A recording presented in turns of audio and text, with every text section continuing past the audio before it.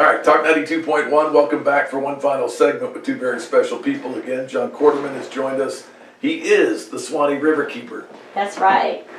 He loves WWALS, but he is the Suwannee Riverkeeper. That's right. WWALS Watershed Coalition, been around since June 2012, trying to keep waters clean. Suwannee Riverkeeper since 2016. That's a project and a staff position with WWALS Watershed Coalition, Inc., trying to keep it fishable, swimmable, drinkable in the 10,000 square miles of the Suwannee River Basin in Georgia and Florida. And paddleable.